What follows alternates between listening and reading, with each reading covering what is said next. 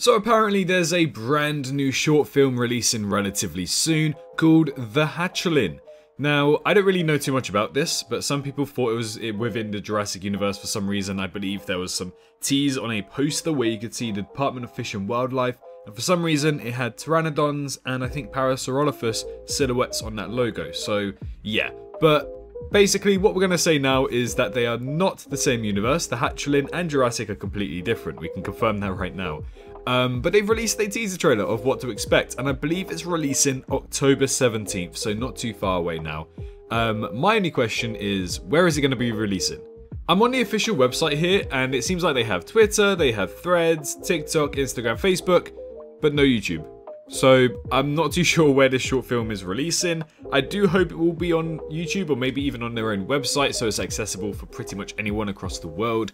I'm not too sure how long this short film is going to be because, as you guys know, short films can vary between, I think the minimum to be classed as a short film is 5 minutes, a short mini movie is 2 minutes, and a short film can literally go up to 45 minutes or maybe even 50 minutes. So yeah, this could be 5 minutes long, this could be 45 minutes long, who knows. At the end of the day, it's more dinosaur content. So what we're going to be doing today is practically checking out the teaser trailer and seeing what it's like and maybe do like a little breakdown. Not too long of a video, but something that I thought might be a little bit of fun.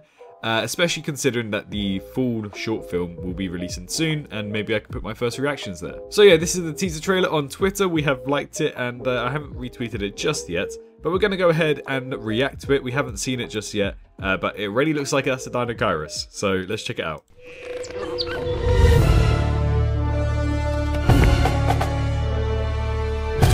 What was that?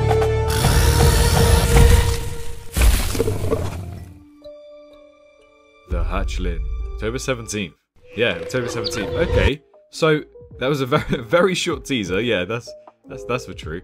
Yeah, an all new adventure. I don't really know what they mean by that because typically when you put a tagline like that, it means that something is carrying over from something, if that makes sense, within the same franchise or universe, whatever. So I'm not too sure what they mean by that. Maybe the Hatchling is creating their own universe. That would be quite cool, actually. Another dinosaur universe. It seems like at the start we get a Baby Deinocheirus right here, which seems to be stealing socks, which, if you guys ever had the question to where did my other sock go, that one. That Deinocheirus stole it. I promise you that. But the scene I'm actually more intrigued about is that, yes, we're in the open world here. I'm not too sure. I think that's the logo of the Department of Fish and Wildlife, maybe. Which obviously we've seen in Jurassic World Dominion, but it is a real life company, so they're free to use in other shows like this. I'm not too sure who this guy is. We will probably find that out. Maybe hunting down the Deinocheiruses. But that's what I wanted to see in the window. Oh, okay. See, that just looks like human legs to me, but at the same time, I thought it was some, like, alien. Like, I thought that was the head, this was the chest, and that was the arm. But no, it actually seems like it's a dinosaur of some kind. Yeah, it's too large to be anything else. I think maybe it is a Deinocheirus, because what I assume here is happening is that the Baby Deinocheirus was found in here. Now it's in here somewhere, doing calls because of her expression. She's telling the little baby thing to be quiet. And then we have the adult Deinocheirus walking past because it's heard the calls and cries. I believe that's also a Deinocheirus over there. I can't really zoom in because unfortunately that this is Twitter, so I can't really zoom in. But it seems like they are researching some Deinocheirus. They kind of know a little bit about dinosaurs from what I can see on here. And we've got a similar map to what we see in Jurassic World Dominion's Alan Grant's tent. After this, it seems like this guy is inevitably going to be the bad guy trying to kill this Deinocheirus, when all the Deinocheirus wants is to basically find her youngling, and that's practically it.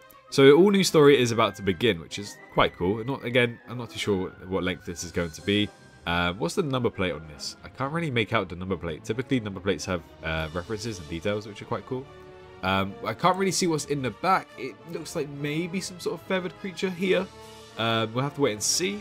This is the main cast right here, so it seems like these guys are going to come face to face with Deinocheirus. As we can see in the next clip, an adult Deinocheirus. Doesn't that look beautiful? Deinocheirus is actually appearing much more frequently now because we've seen it in Prehistoric Kingdom. I believe we see it now in Jurassic World Evolution 2. Now we're going to see it in the Hatchling. It's appearing everywhere. It's pretty cool. And yeah, I think it deserves it. I really do. It was also in Prehistoric Planet as well, which was awesome. But yeah, it seems like something has happened here because as we can see with this dude, he has the backpack on. But in the next scene when the Deinocheirus comes face to face with him, the backpack is gone. So I assume that something has happened within this time frame. Maybe the baby Deinocheirus was in that bag, and what they're doing right now is trying to get the baby Deinocheirus out, and the adult Deinocheirus is checking out the baby being released. I don't think it's going to cause any harm, but you know, it's just dinosaurs being dinosaurs, which is what we want to see in our everyday world as well, so yeah. But yeah, that actually wraps up my review of the all-new adventure, the Hatchling. If you want to see my live reaction and maybe even a breakdown for it, then let me know in the comments. It'll be quite cool because I am intrigued by it. It does look quite cool. It seems like an indie project, but a high-budget indie project, let's say. So I'm all for it. I'm all for it. More dinosaur content at the end of the day. Exactly what we need, especially when Jurassic is very, let's say, lackluster in 2023.